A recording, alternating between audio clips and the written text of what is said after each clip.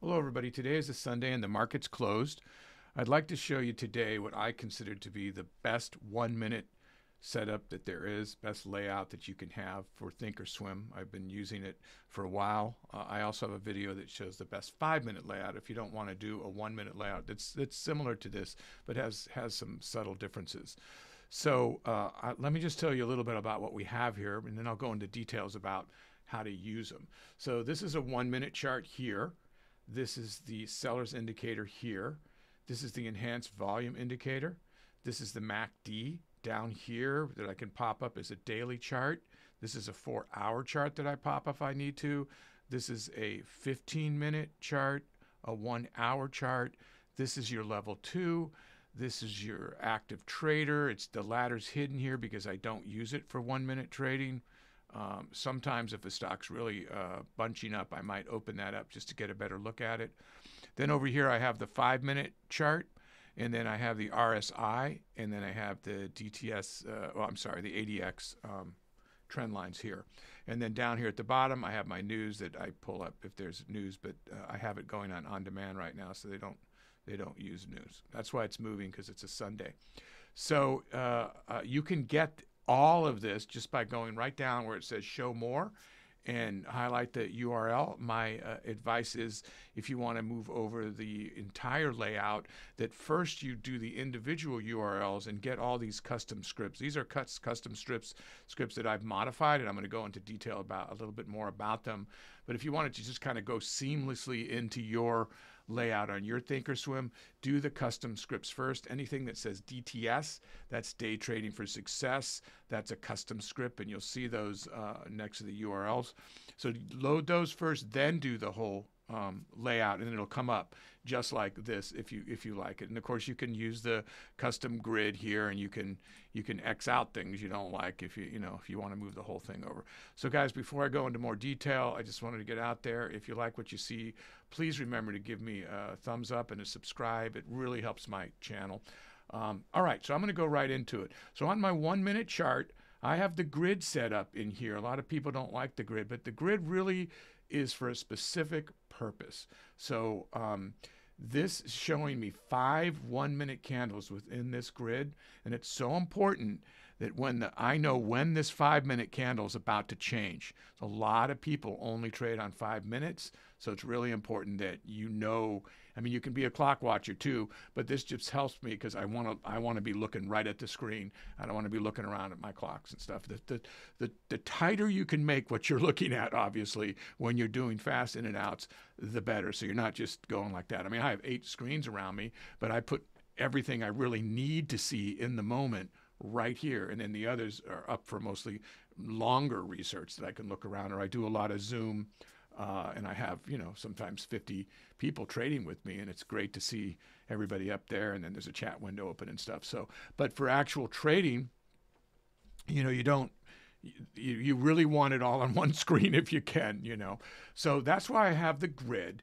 Now you see a bunch of lines in here, so I'm going to go ahead and go into the beaker here, which might be under my picture. But anyway, so this is what I have on that, moving averages. All right, I have the 9, the 20, the 50, the 100, the 200, the VWAP, the volume profile, which I'll talk about in a minute. Anything that says DTS, like I said, is the seller's indicator, and the enhanced volume indicator. And then there's the there's the MACD, which is not mine. But so that's what's on the chart right now. And this volume profile is very important. You notice how it's not over on the right.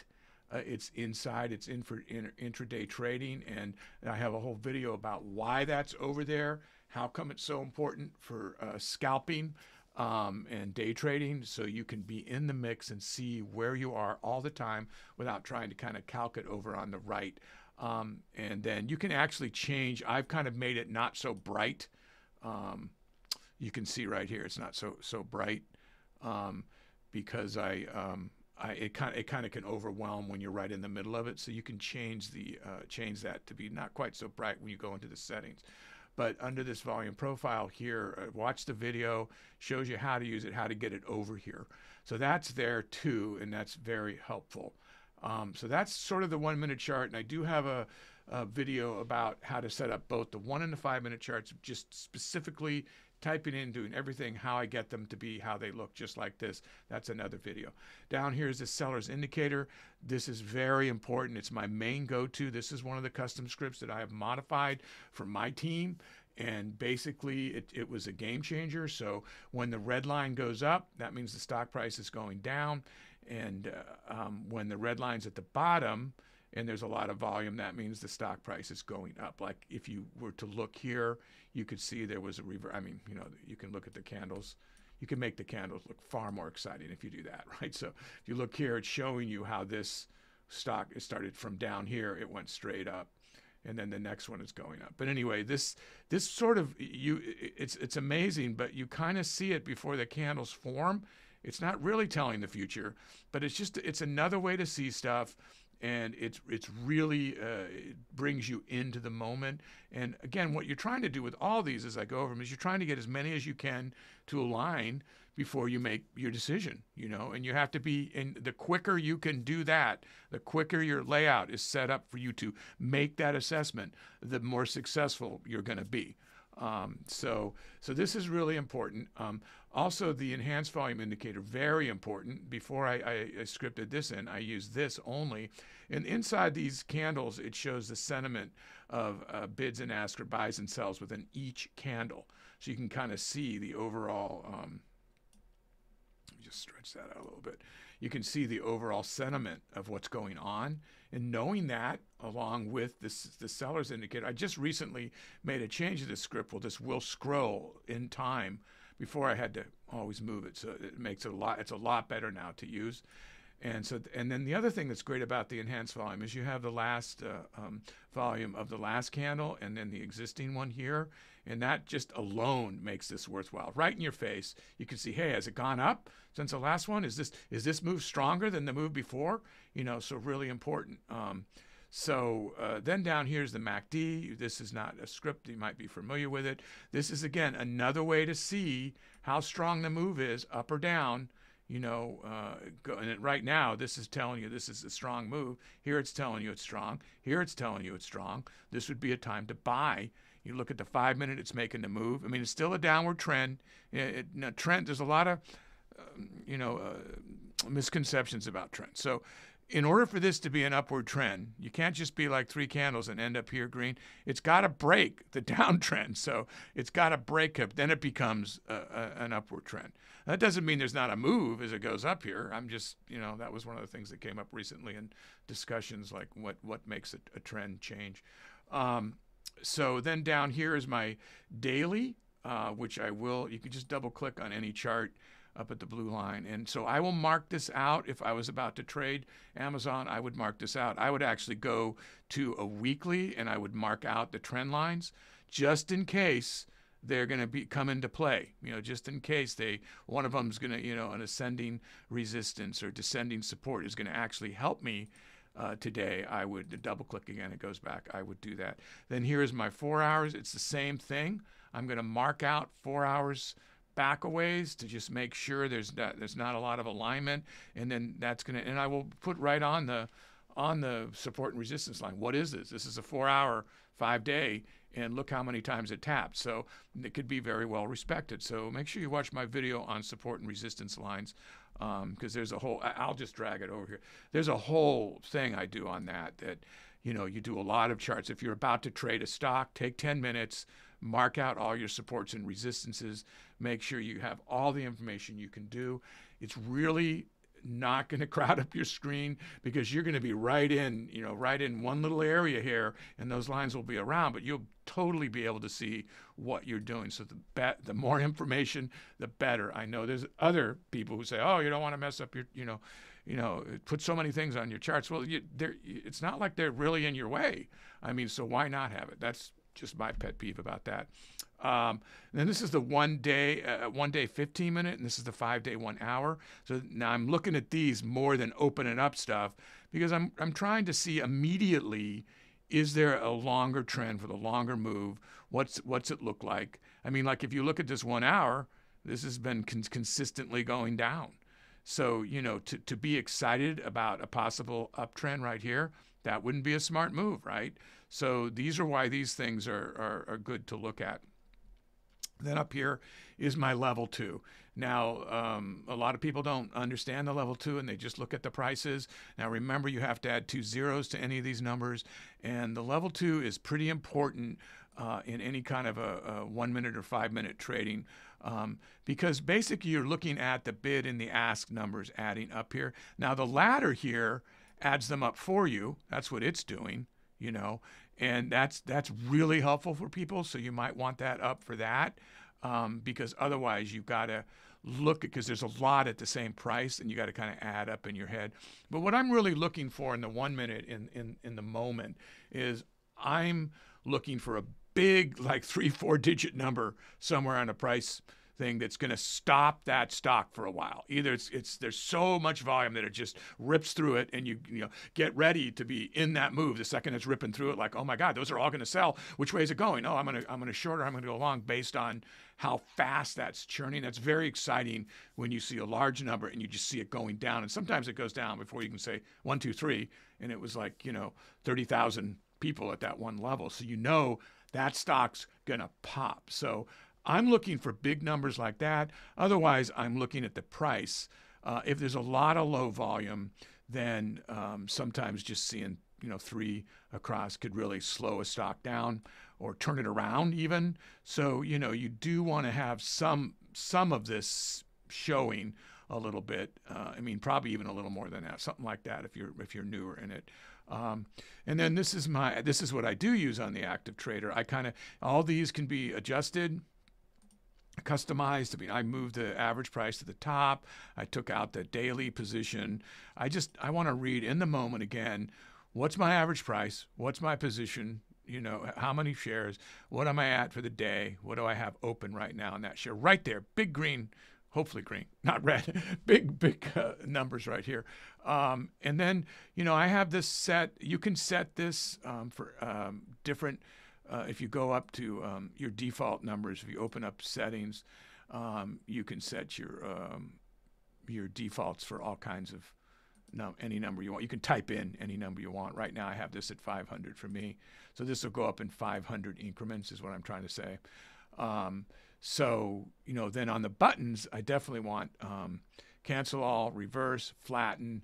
These are 3 important. Obviously, you want buy market. You want join the bid, because you want to try to get a stock. If you're going long, right? Let me just pan these over. If you're going long, you want to try to join the bid on a dip, right? Join the bid to get the best, lowest possible price. And then you want to get the best possible price going out. So you join the ask, which is always higher. Now, Amazon doesn't have much of a spread. But if you were trading Tesla, that's a huge difference that you want to make sure, because it could be 15 cents. And if you have 1,000 shares, that's $150. So, you know, but sometimes you just don't get picked up, and you know you're always going to get picked up on the buy or sell. Or sometimes there's a partial pickup. People ask me what the flatten is, just like buy or sell market. I spent a lot of time with tech at Thinkorswim to ask the question about this button, flatten. So buy market and sell market is basically the same thing. However, if you have a partial fill and you don't want to be typing in, you just want to get out of the position without going short suddenly, just hit flatten. But what flatten does, it's gonna until that everything's filled, it's gonna keep going down this ladder till it's filled, which is similar to market, but not exactly. So it's kind of a when people say that, it's not exactly the same. When you're going into real high share size, it can make a difference of hundreds of dollars had you just pushed buy or sell. That has happened to me, and that's why I've been on the phone about it with them. Anyway, so that's that. Then over here is time and sales. Now, am I reading these individual numbers? Absolutely not. I am not. But what I'm looking for is big clumps of red, big clumps of green, right as I'm about to get in. Like if I was about to go long and I saw all this red, and this is already what's happened, but it hadn't affected anything here yet. And I saw this big clump, I go, whoa, don't go long yet, hang on. Or if I'm about to go long and I see a big clump of green, I'm like, wow, you know, this is strong. So I use the time and sales to kind of help me, again, make the decision. Everything helps. Everything, lined up as much as you can gives you more of an edge, because that's all you're getting. There's no sure thing to make a trade. So then here on the 5 minute, we'll go, I'm not sure if I remember to show you how to get your tools on the charts here, but you definitely want to get your tools on the charts. At least I think that. So if you maximize your sell here, you go into the beaker. No, it's not the beaker. I'm sorry. It's the gear wheel. And then down here under my tools, it has options. So you put them on your chart. I can't remember if I said that. So if I repeated myself, sorry. And then they're up here for you to use to make your trend lines, your support and resistance. Like if I was on that, I just double left click and I can create a line. I go into that line. I can edit that line, call it whatever I want, put any color I want, change the price if I want, extend it all the way to the left, make a different style, make it wider. So, you know, that's what you can do. But in this particular case, I'm going to do something. I'm going to show you about these dailies. So these daily indicators up here are for an entire day on a 5 minute chart. These other indicators on my 5 minute chart, which I'll open up in a second, are for 5 minute increments. So yearly, weekly, monthly, daily, all more respected than a 5 minute are. There's, you know, that's further back. The further back it is, the more respected it's going to be. It's as simple as that. Assuming it's a correct number. Like if it was a trend, it would have to be drawn correctly. And I recommend you watch that video. I have that, how to do that. But so right here, I would look really quick, like, are any of these going to come into play today? And this one might. This 93.72, that it might get down there. So on this line, I would edit it. I would call it the 50-day. So these are SMAs now. It's important that you make them SMAs when you're doing this far back. SMA 50-day. Oops, I don't know how an N got in there. 50 day. And then I make it the same color as the line there. And then I make it solid. And I even double it because it's pretty serious. And then I put in the price, 93.72. So oops, 93. And I say okay, and there it is. Oh, I should have extended it. I like to extend it, so extend it to the left.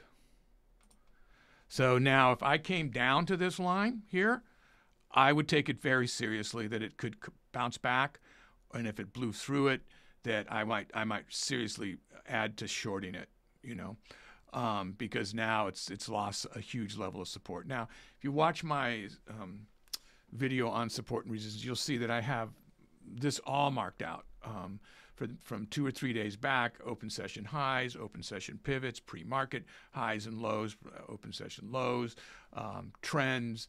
I mark it out. And when you're trading in the moment, it's not in your way. I think I mentioned that before.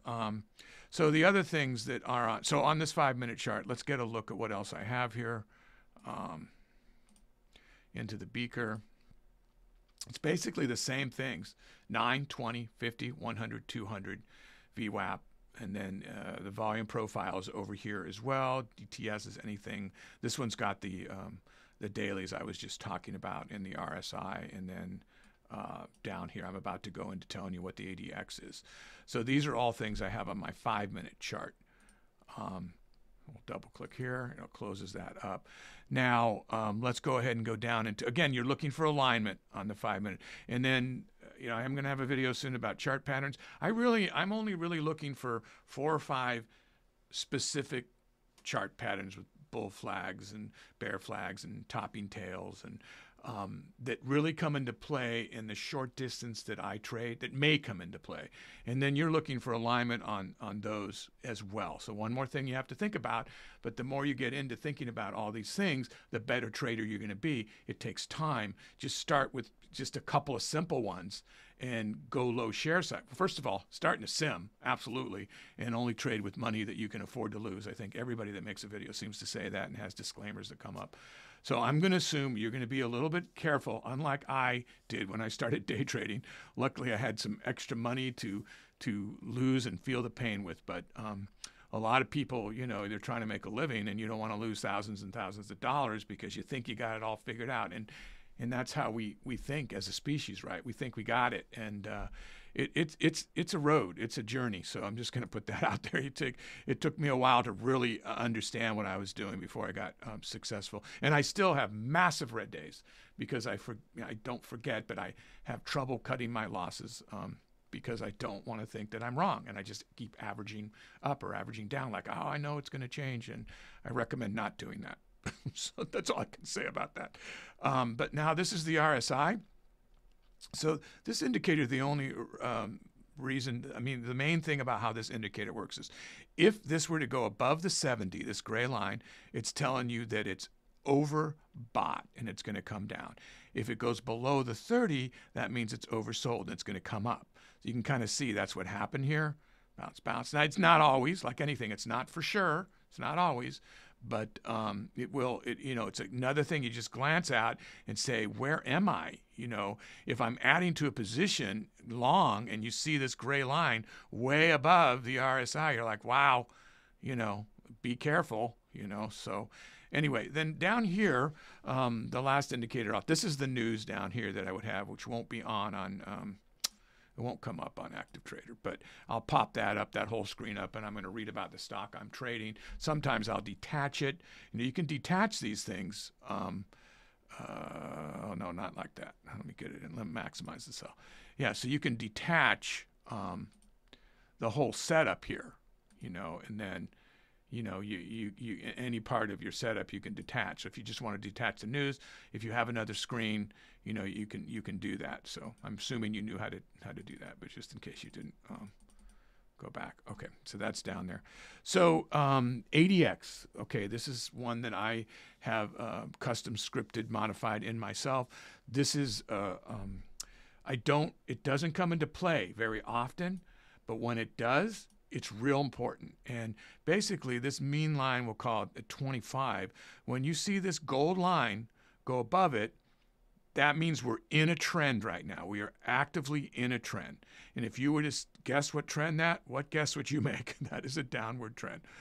So that's why the red is above the green. So it's going to signify what type of trend it is by if which one of these is on top, green or red. Now, it's confusing. When I first started trading with people with this, they would just think, oh, green means up, red means down, it's going. No, it's not that simple. And these lines cross. That's what this is showing you here. So remember, watch the gold. That's the first thing you should look at, or this yellow, depending on how your eyes work. But so this downtrend is getting stronger and stronger. Today, even though these are going up, I'd be shorting. I'd absolutely be shorting. I'd be looking for this to get a higher position to short. This is a great time, unless this is about to retrace, which of course could happen, to get into a position and short, and just have a number that you're like, okay, I got to get out. It's obviously going up. It's going too high. So if you want to ride a trend like that, my advice would be go in low share size so you can add to it, and you're still only down 100 or 200 or whatever your max is, 500, depending on what your max loss is. But then, if it turns back around, you have all these shares at a very high, and then you're making big money. And then hold out, hold out. And a lot of people unwind just parts of it, it changes your position, and I don't like it. I've done it both ways. I just get out and I get back in. That's what I do. I get out and get back in. I've done them both, and there's big arguments with my team about that. I just recently started the $1 Million Margin Club, which is people that have to have $250,000 minimum in their account, and they can margin to $1 million. And it's been very successful. I know I have at least one video out with that. It's very exciting and very successful, and the share sizes are huge, and a lot of arguments have come in about unwinding your position. I don't know who's right. Everybody trades differently, right? Everybody trades a different way. But what I do know is the strategy for the $1 Million Margin Club, the FMC, is that it will work with any share size, and that's why I'm going to make a video about it. 25 shares, 50 shares, whatever. If you've made the PDT, then you can make money with the strategy that we developed and the scanner that we set up to find those particular stocks in the moment. So far, it's been really successful. Now it is, it's not really for beginners, but when you start using when you get used to using a layout like this, you're not going to be a beginner for very long.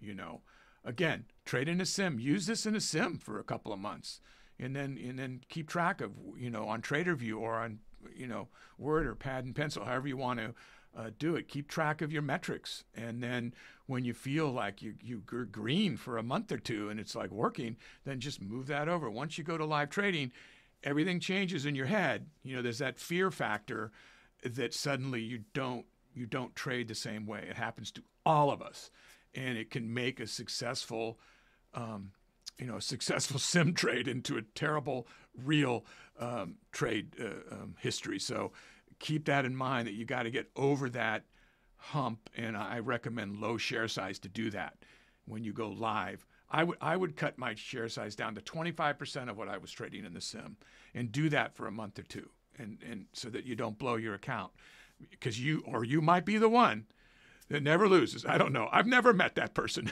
but I still have, after years and years, still have huge epic losses because I just refuse to believe that I've made an error, you know.